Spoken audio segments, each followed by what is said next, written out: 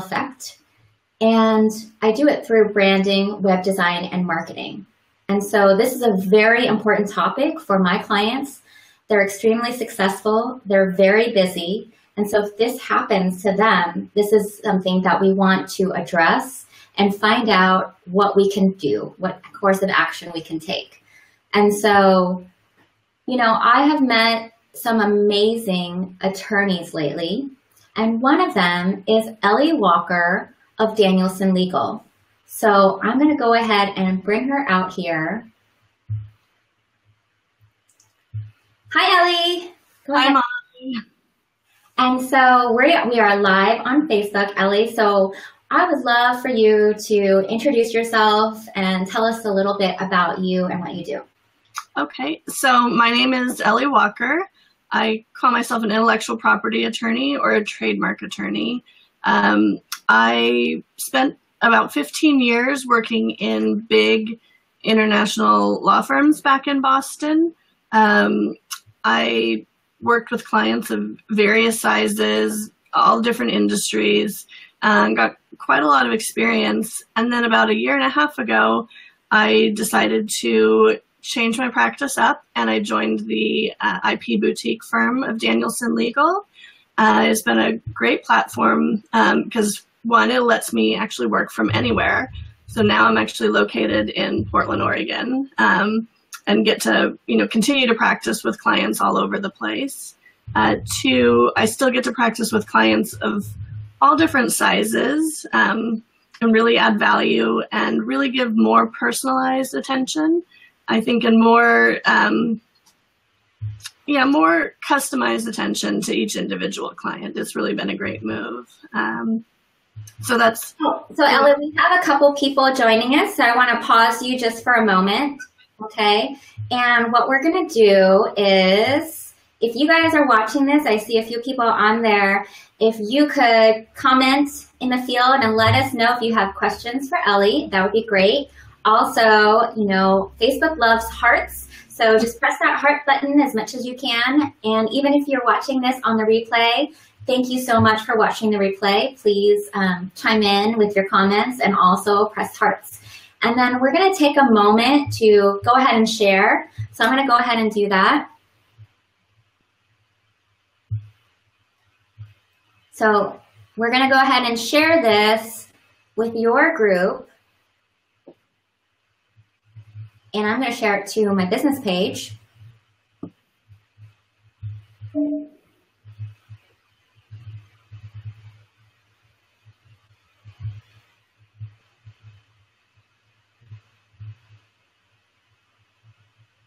Okay.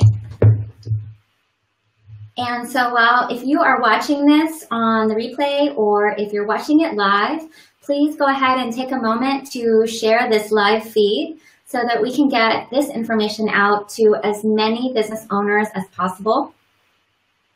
And it's some really important information. All right. So we're going to go ahead and continue on. And so, Ellie, you're telling us a little bit about your background. Why don't you tell us a little bit about what intellectual property is and what a trademark is? Yeah, so I would say, first of all, what I help clients with mostly is their trademarks. And a trademark obviously is a brand name, a slogan, a product name, the name of your company, anything that identifies sort of the business as a source of a product or service. It can be a sound, it can be a color, it can be a shape, but the majority of trademarks that I work with tend to be names of companies, names of products and services, logos, and then the slogans or the taglines that they use. And what I really help businesses do is select their trademarks, clear them, make sure they're safe to use and register, then help them register them, and then enforce them against third parties if needed. So that's the trademark side. There's a few other things I do in terms of licensing, copyright work. Our firm also handles patents and other technology issues. But I know we're talking mostly about trademarks today, and that is the focus of my business. So if I want to register a trademark for a program or a slogan, do I need to do that separately from registering the trademark for my business? And so every time it's a new trademark? It is. And there's two different things. Registering your business name with the Secretary of State creates your business, but then you also want to register that trademark federally if you're doing business outside of that state, or if you have clients outside of that state. I mean, if you're going to use a name on your website, you're going to be sending product or offering services in various states or even various countries, you really want to make sure you register that brand federally so that you have rights protected throughout the United States. So is a trademark for your business name always separate from your trademark for your logo? No, not necessarily. Some people actually combine the name and the logo together and register it as one. It'll always depend case by case basis, but oftentimes it's good to register them separately too, because your logo might change over the years, whereas your name may not. And you want to keep that name without having to keep re-registering it each time you change the design of your logo. And same vice versa with the name or logo. Maybe you really like the logo and that stays, but your name might change over the years as you grow or change the direction of your business. So sometimes registering them as separate elements really is the best way to protect you overall, gives you the broadest protection. Okay. So in terms of your advice, do you do that? Do you advise people, okay, you want to register your name and your logo together? You want to do it separate, or would you let people know like what to expect? Yes, I mean, I definitely would tell them their options, and it's always going to be a case by case basis. It might depend on what the trademark is or how strong it is, or when we search and clear it and see what the rest of the marketplace looks like or how many people have similar registrations. Perhaps we want to register the name with the logo to make it different enough from someone else that they're going to be able to register it.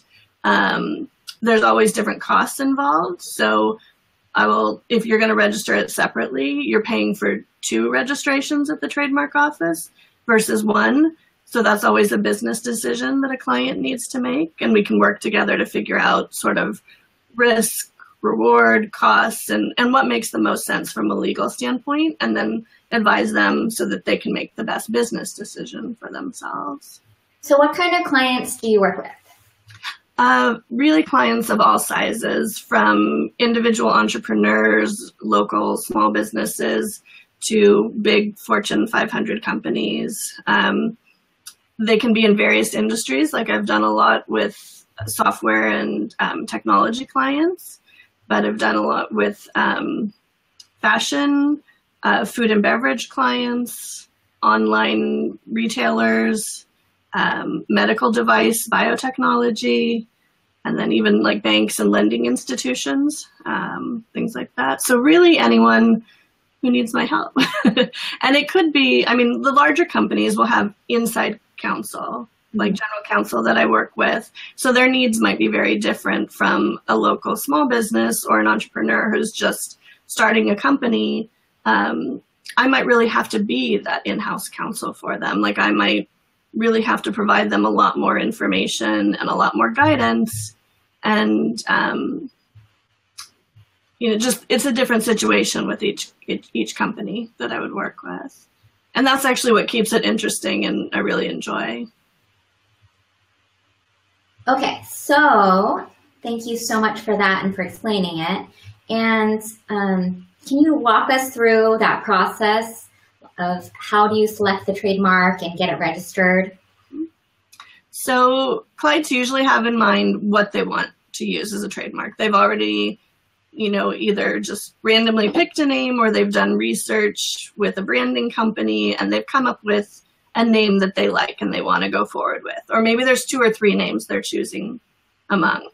The first step that I would do with them is do a clearance search, which I would search the U.S. Patent and Trademark Office database. And I would also search some other resources, like maybe the Google search engine or some local resources that might matter in that industry.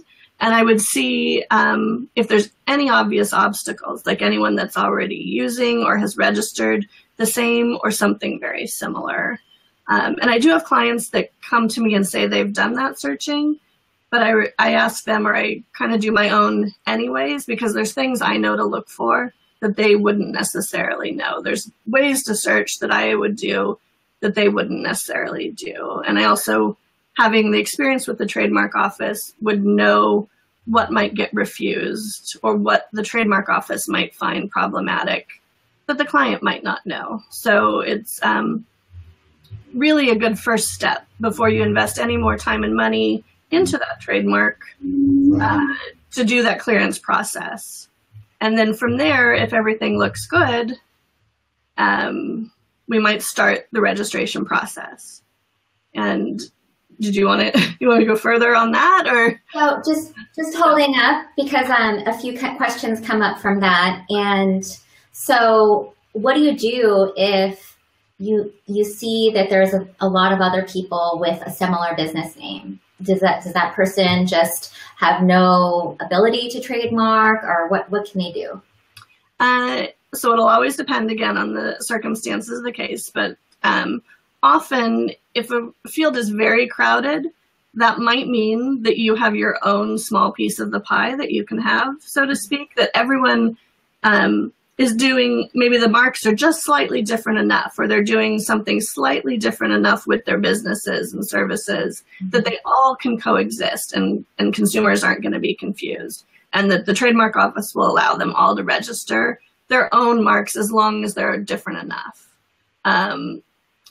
Otherwise, if you're really looking for a strong brand that you can really develop a lot of goodwill in, and no one has something similar, and you want to clear this great space for yourself, then you probably would select a different mark in that situation. You would probably go a different direction.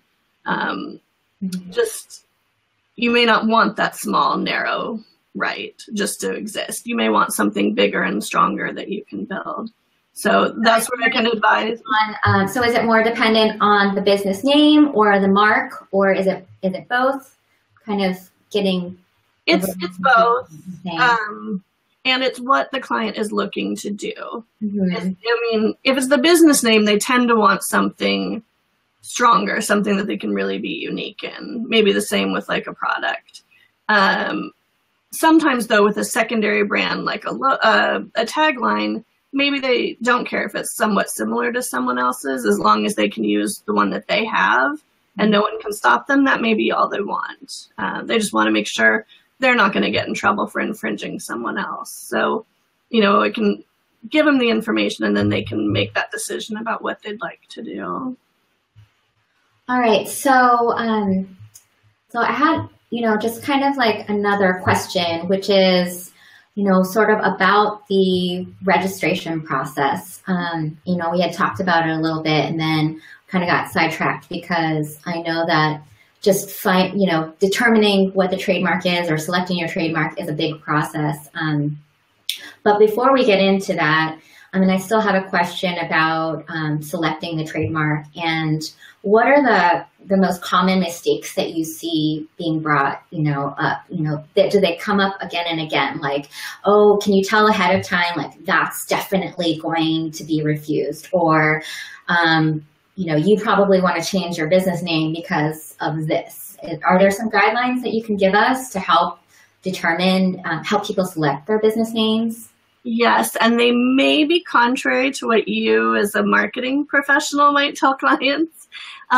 Sometimes trademark law and marketing kind of come head to head, because with trademarks, from the legal perspective, I'm trying to tell you to pick something as unique as possible, to be as strong of a mark as possible. And what those are marks that are really arbitrary or fanciful. So think of a made-up word, like maybe Kodak is a very strong word, because no one else has it. Or a word like Amazon, which exists, but when you apply it to an online retail store, like, that has no meaning. There's no relationship between the word Amazon and that. So it's a very strong brand that you can build. Like, that's a very strong trademark.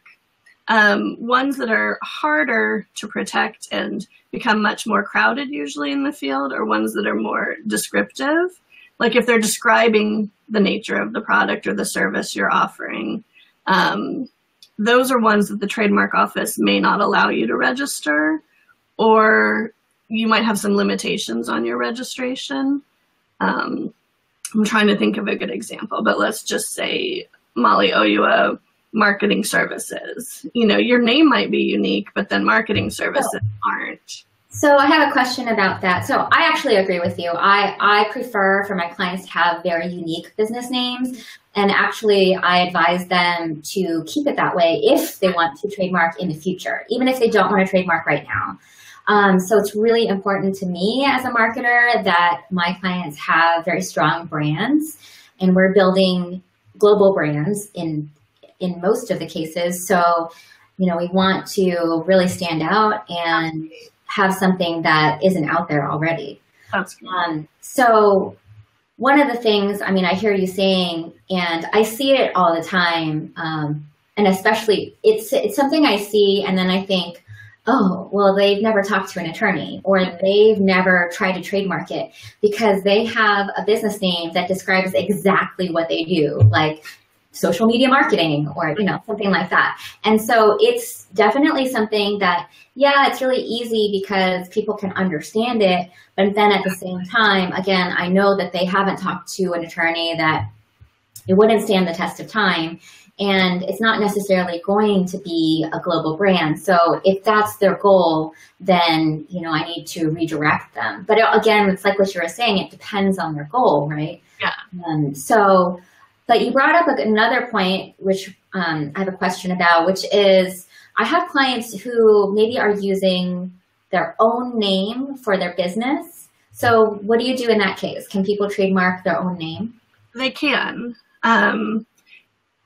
I actually have clients that have done that. It happens a lot in the fashion industry, or it happens a lot in like consulting or educational areas, or maybe even nutrition, like famous doctors that want to brand their products with their own name, things like that. I've had clients in that space, and you can register your own name, which is different from registering just your last name. And I say that because your last name, like what we were talking about with marks that are just descriptive and describe exactly what it is you're doing, are marks that are tend to not going to be allowed by the trademark office, because they call it primarily merely a surname.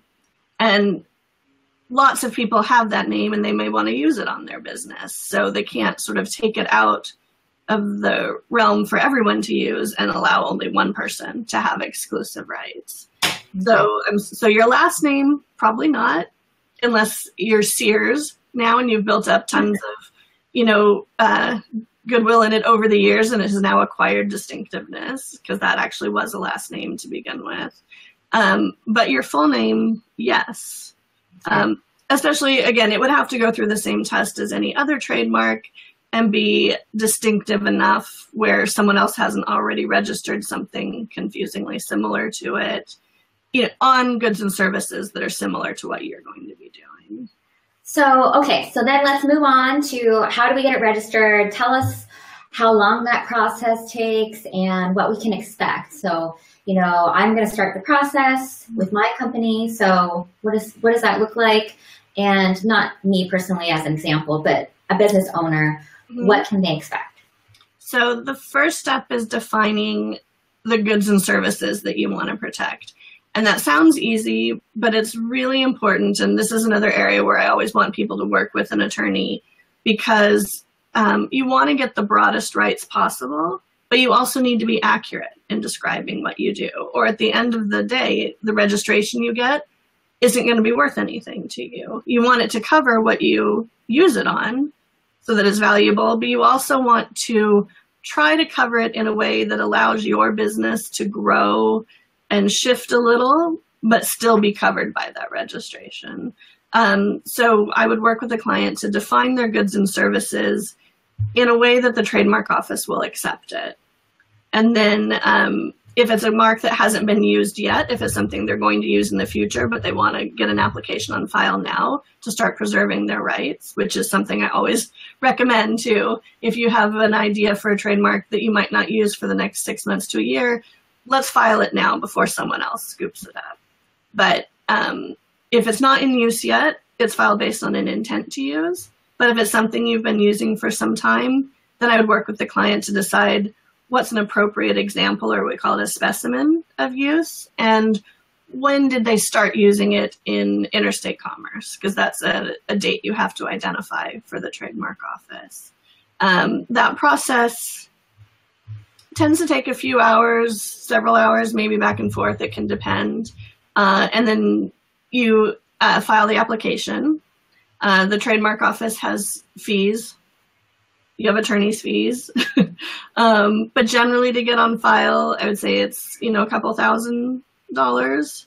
And then you start having interactive back and forth communications with the trademark office to get it in its final form before it can be accepted.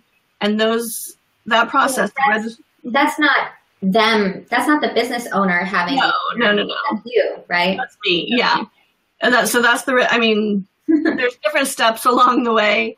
But it tends to be at least a year. Less than a year is almost unheard of. But it's on average, I would say 18 to 24 months is often the period of time it would take to get a registration.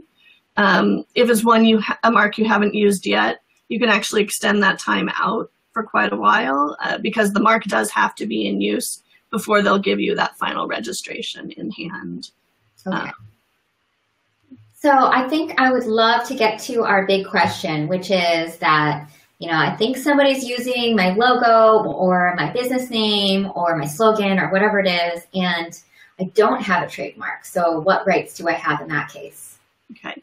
So if you've been using it, because it sounds like you have, if it's someone's using your logo, then you do have rights. You have trademark rights in the US based on just using the brand alone. The limit to that, though, is you only have rights in the geographic area in which you've been doing business. So if you've only been doing business in Oregon, then your rights are limited to Oregon. If you've been doing it a few states like California, Nevada, Washington, well, then you have rights in those areas. But this is one of the best reasons, I would say, to have registered a mark is because when you do, you actually get to protect yourself throughout the United States beforehand. But okay, so that hasn't happened. Well, you do have rights, like I said, where you've been using it. So someone who comes later, a junior user, will not be able to stop you from continuing to do what you've been doing. However, they can limit you to any sort of expansion. Like you may not be able to go outside of that area if they were there first. If, let's say, your rights really have extended throughout the United States, you've been doing business everywhere, and someone comes along and either registers the mark first before you do, or is using it, like you said in the example, there's different approaches you can take, and it's always going to be based on the facts, on a case-by-case basis, who the third person is that's done this. Are they a big company? Are they a small company? What industry are you in? Is there something you can work out? But in general, what it is going to take is some fight at the trademark office to get their registration taken away, and then for you to register your own, or some sort of litigation in court, which is how you would stop them from using it. Because the trademark office can't stop someone from using. They can only deal with what's at the trademark office. A court is how you would deal with use in the marketplace. So I have a situation where I have a client who, they've been using their business name and their logo for at least a year. And now there's another company in a different field entirely and a different state who's using the logo. Like it's exactly the same. Wow. So what can they do in that case? They haven't registered yet. This other company hasn't registered. They plan to register, but now they're kind of wondering, are they even eligible? So there's two questions there. One, are they eligible? Yes. Mm-hmm. Because, and it all will come down to, this will actually affect what they can do in general. Are consumers going to be confused into thinking the goods and services between the two companies are actually coming from the same source. Like if they see that logo completely different, right? If they see the logo used by the other company, are they going to go, oh, is that related to, company A? If the answer is no, then those two companies should be able to coexist and have the same logo from a trademark perspective.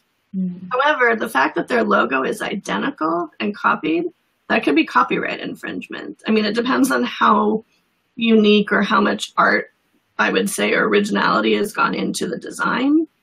Because a logo can also be a piece of art. I mean, it can be a design that someone has created and has copyright rights in. So if someone just literally copied that, that's copyright infringement. They copied it. So it's, so I may have a referral for you right after this call. I knew I was talking to you about this, so I thought, I'm going to be asking you about this, so I might as well just ask you live and, find out what you'd say about it, because, it's really important, and it's a case that it just came up in the last week. So it's really relevant, and it's important, so a good example of where different IP rights actually intersect. A lot of people will use copyright and patent and trademark to, or maybe even trade secret or combinations to protect their intellectual property in different ways. And, so maybe this one can't be through trademark, but maybe there's a copyright issue here. Well, thank you so much, Ellie. This is a lot of information, and I know there's a whole lot more that you can share. And so, I just really am grateful that you're a resource for us here in the Portland area, but you work throughout the country too. Is that right? Yes, correct. And so law, so I get to work kind of anywhere. Yeah, and your company is actually based out of Boston. Is that correct? Yes, Cambridge. We have an office in North Dakota as well, in Fargo. Okay. Yeah, and so I know that, to me, it's just really comfortable being able to ask you these questions that, I just feel like, are they really basic? Are they, I kind of ask myself well, should I know this? Or is it, I throw my hands up and we can't do anything about this? I would rather just be able to ask you. And so that's why I'm so glad that you're here and that you're on Facebook Live, so you can be a resource to other business owners. And so here's where people can find you. Yes. And so we're just putting up the URL, danielsonlegal.com. Ellie is senior counsel at Danielson Legal. How long have you been at Danielson Legal? About a year and a half. A year and a half. Okay. And you've been in this industry for? 17 years. 17 years. Okay, great. Awesome. Well, thank you so much, Ellie. And for anybody who's watching this, if you are an expert in your field and you would be a resource to other women business owners, women entrepreneurs, and leaders, then please go ahead and go to discoversacredfire.com. I would love to find out more about you and see if we can interview you. And if you are interested in branding, design, and marketing, and you are a woman business owner who is interested in making a big impact in the world, then please go to my website at sacredfirecreative.com. All right, that's it. Anything else? Last words, Ellie? No. Bye. Bye.